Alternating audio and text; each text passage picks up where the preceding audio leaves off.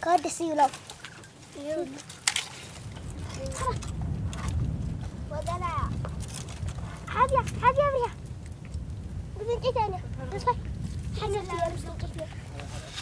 سانكي صلاعي عطيمت أبرهبي أبعرقان ما زرع بس سانكي صلاعي أبي معنا جا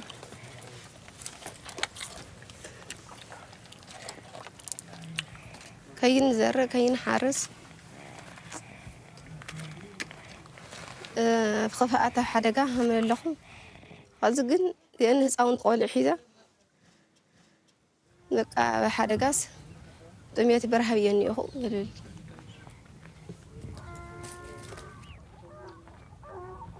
The Tigray region in northern Ethiopia.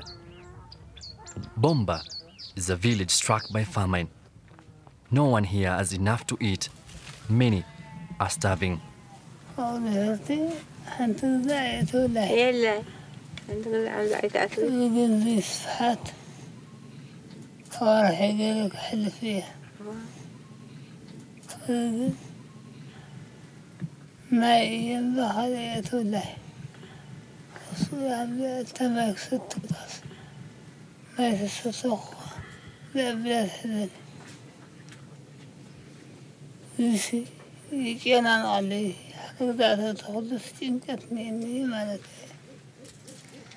واي أنا ما تايم ويا هذا يوم بقي عمس إحنا ينيرو هذا يا مزو خناتاتي مزو حساتي مزو بنالمويس من قضي أيوزي آخر تورا قنودي أني أنا سأل مزقت إحنا ينيرا إحنا ينيرا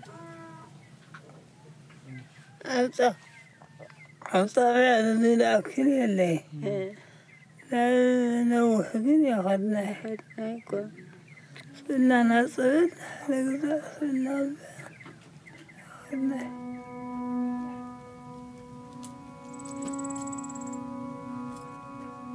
Before hunger, there was war. Last year, the hills surrounding Bomba erupted. Tigray was at war with its own country, Ethiopia. In November 2020, Ethiopia began military operations against the region's ruling party, the Tigray People's Liberation Front. Villages and towns became frontlines, attacked by a coalition of federal soldiers, militia groups and the army of a neighboring country, Eritrea. Tigrayans were cut off from the rest of the world. A 10-month ceasefire was called in March 2022. But today, the consequences of the siege are devastating.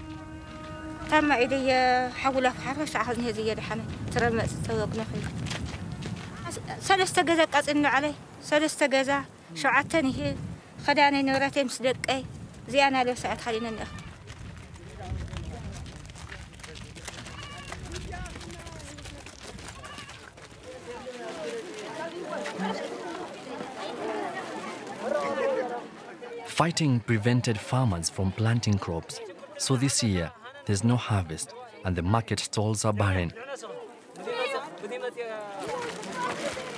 For the victims of war and hunger, there's no aid or medical center nearby. They must travel by foot to provincial towns like Abiy Adi, 100 kilometers from Bomba. Even there, resources are scarce. Dr. Tesaye runs a hospital that has barely any medicine, no electricity, and almost no gas. The doctor says no international aid has arrived. Yes, we need someone to help us. Everybody knows there is a big problem, but they are just talking about the problem, not about the solution. People are dying every day, every minute. We are crying every time we see mothers crying due to death of their kids. Whether they in the other NGOs, they just watch us. That's what is happening here. Since the war began, more and more malnourished children are brought to the hospital.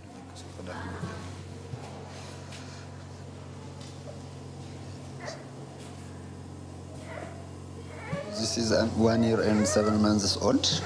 He is severely malnourished. He should have been on therapeutic feeding now, but we are not giving him milk because we don't have milk. He's just getting the oxygen and some medications. He stayed here with this condition for the last 2 weeks. We could not give him. 6 months back, he was treated for the same case, malnutrition. It improved, and we sent him home. The mother couldn't feed him at home, so she came back. Because there is no food at home.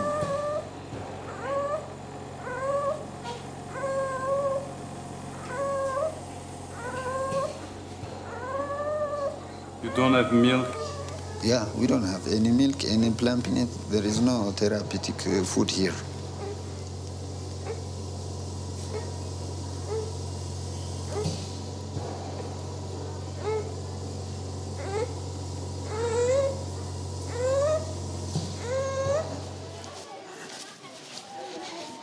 Okay. So we are watching many patients dying of cancer, malnutrition. So we are here just to watch them dying, nothing else.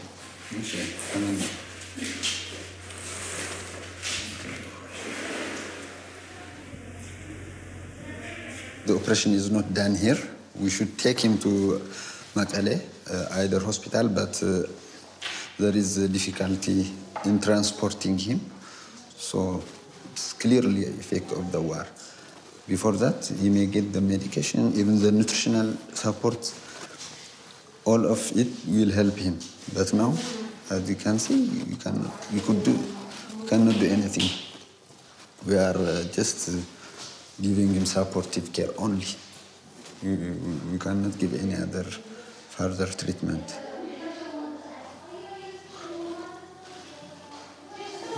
"11 years old, 8 kilograms.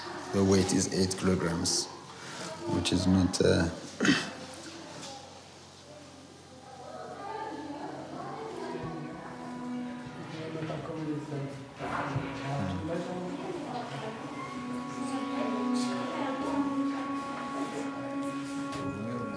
After 2 days, the hospital will be devoid of any oxygen. So even we may stop accepting patients due to this. We asked for fuel, there is no fuel. The car is... Actually, we only have one car, which is left from the looting.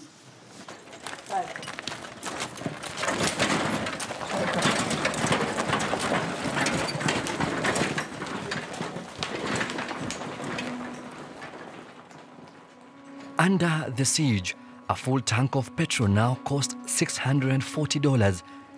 Transport is restricted to some small buses and vehicles for the few aid workers here.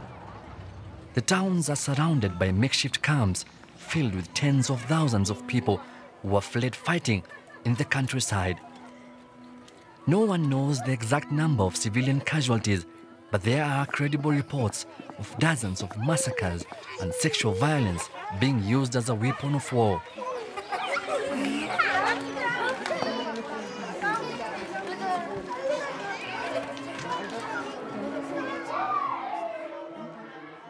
Away from the bullets and bombs, there is no escape from death. Civilians fall prey to the siege, like this elderly lady starving in her bed.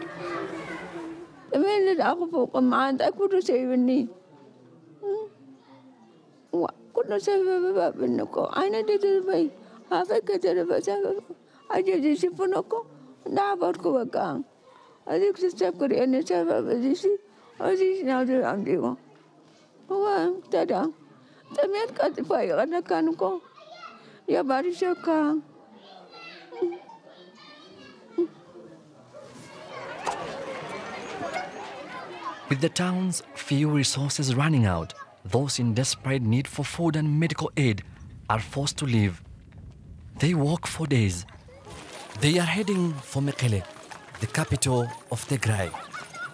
Since the beginning of the war, the population of the city has exploded with newly displaced people. This family is from Bomba. Like many of their neighbors, they left their homes in a dire search for food.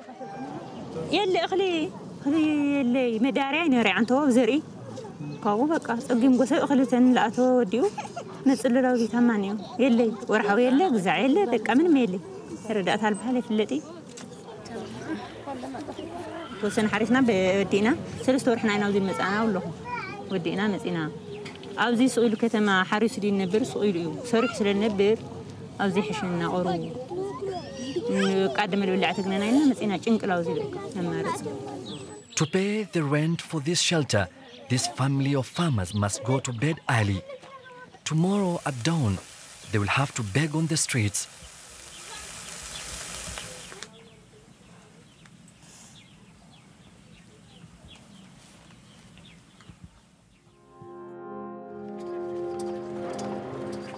From morning to night, the family from rural Bomba roams the streets of Mekelle. This is the richest and most modern city in Tigray, where once there was a hum of cars in traffic. Now there's a clatter of hoofs and horse-drawn carriages. Fuel is just too expensive to run a vehicle.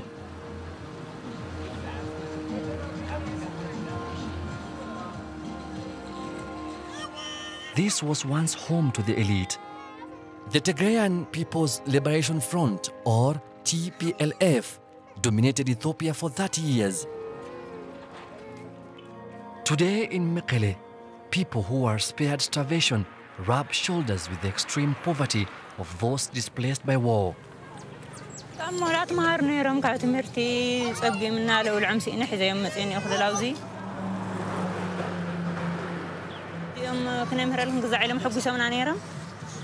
السم لخال أي لأخذني خوني لخالي لو منها بقى صلنا أنا أتركع من متمهار ونجري اللي الجور ونجري اللي بقى نسهل ذا أتركع وعلو.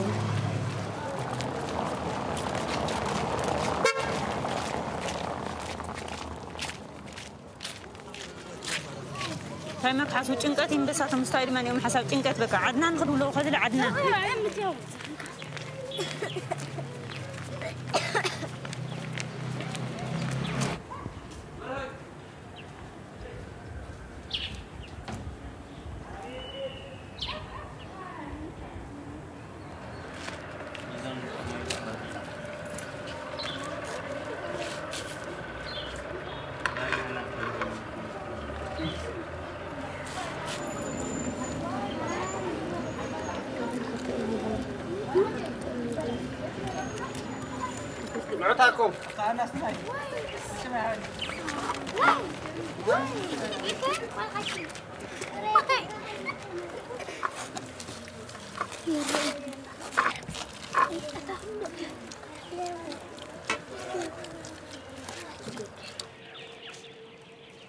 The war has hit all social classes, though many in Mekelle have a roof over their heads. Collectively, the city is being punished. Hardly any salaries are paid. Aside from a few generators, there's almost no electricity. Telecom and internet access has been cut off, but inventive people still find a way to communicate. What's going on is there is no connection in here. There's a blackout. There's no internet. There's no anything. No cell phones. So we're taking information. We're sharing videos, pictures, screenshots that come across the border, or some people get it from the VSAT in the NGOs. Because these days people are so desperate for information. So that's what we're doing here. Every night at this time.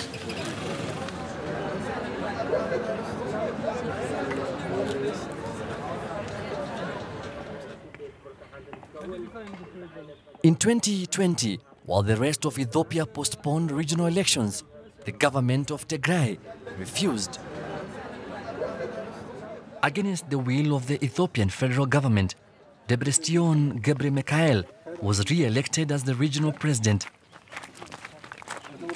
Human catastrophe is happening in Tigray because of this siege and blockade. It's very clear. There is no transport, There is no communication. There is no power. There is no banking. It's not just blocking. It's not the siege. And the whole thing is blockade. It's in every form. So they hold everything. There is no movement at all. There is no in and out. So they have decided to kill us, to finish us within this box.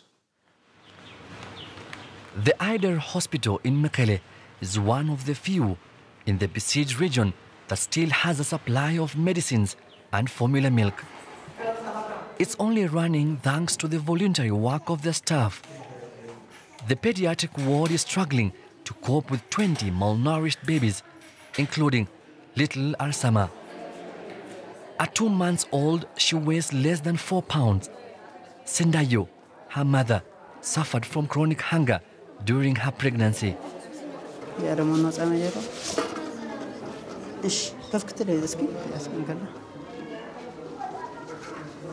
ናይ WHO ወይ ብናይ ዓለም ጥዕና መምርሒ መሰረት ያው ናይ ባዕሉ ደረጃታት ኣለውና ደረጃ 3 ናይ መወዳእታ ደረጃ ዝበሃል F100 ዝበሃል ናይ ምግቢ መተኪ ኣሎ ከክንዲ ፀባ ሓገዝ ኮን ዝኽእል ካልኣይ ኸዓኒ መድሓኒታት እውን ኣሎ ንሲና ነዋ ዘለና ማለት እዩ ነቲ ዲሃይድሬሽን ወይ ኸዓኒ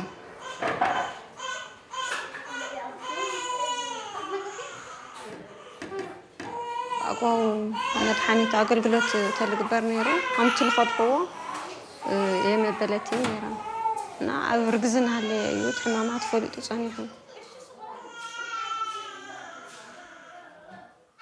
لا أطرح له هنغص ولا زمنا جزال حد يقول يوم وزي تجاوين يا أخو طعم عوي تاجس مني يوم قلت زي أجنا يقول بزتي تملك جوبوز لاست انتلت لهم يوم يوم التالي جوبوزات الكبل فطرت سلال هونت قديتها من كوخا ومسعر لني كن تملع عويلس بتميت جزيئو يتقعلو ولا أخل تاليمس عند جاغر لهم ما يتاليمس عملهم تصلهم نتعم شجر نتات يوم يوم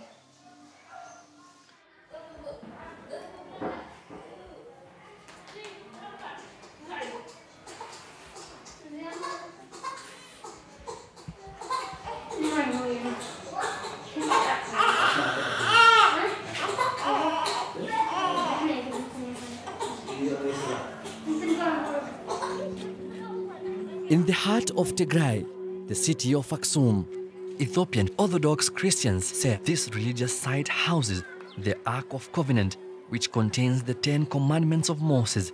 To Orthodox Christians, this is one of the most holy sites in Africa. But even this city hasn't been spared unemployment, hunger, and war. Firdi Mokonen was a tourist guide. He spent his life in Aksum. As you know that the people are getting hungry very, and they have come to the church to pray and bring the peace.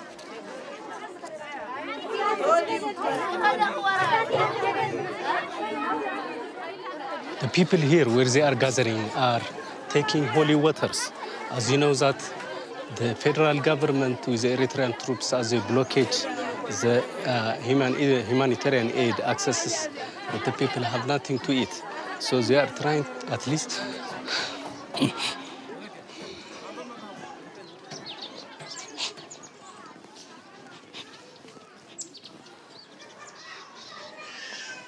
they are just drinking the holy water to fill their stomachs.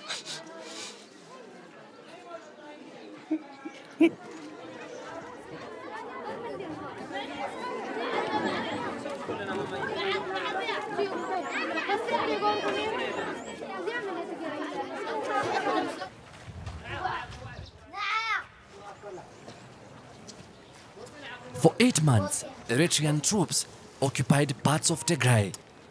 In November 2020, Amnesty International said they surrounded this holy city. The mountain over there was a place where the Eritrean troops were camped. And they were targeted to loot the Ark of the Covenant here. So as they were trying to come down, the young people were shouting and they start killing. So they start early in the morning killing the youngs till the whole night, door to door in every houses, mostly behind this mountain and in front of here. Even there was shot and dead inside this compound. So about 1,200 young people, elder people, children have been killed. This is what it happened, the massacre in Aksum.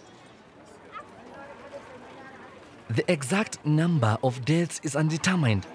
Amnesty International say hundreds were murdered during a 9-day killing spree.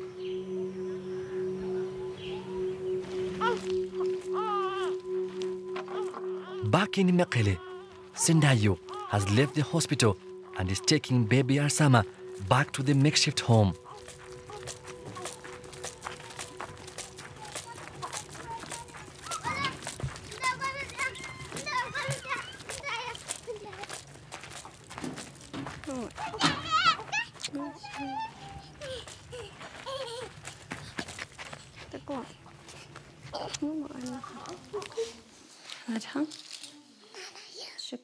Little could be done for baby Arsama at the hospital, so Sendayo is looking for help elsewhere.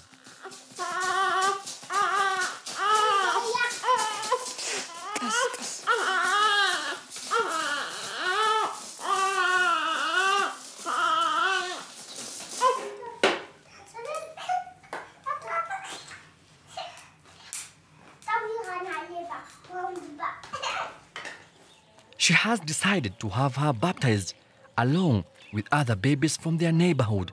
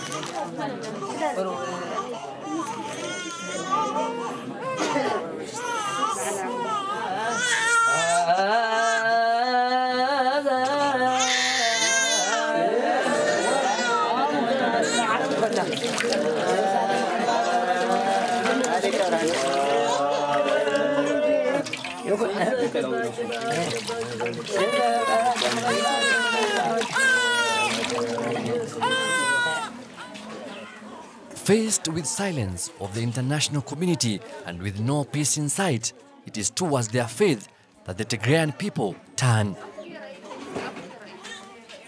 For Sendayo's family and so many others, it may be already too late.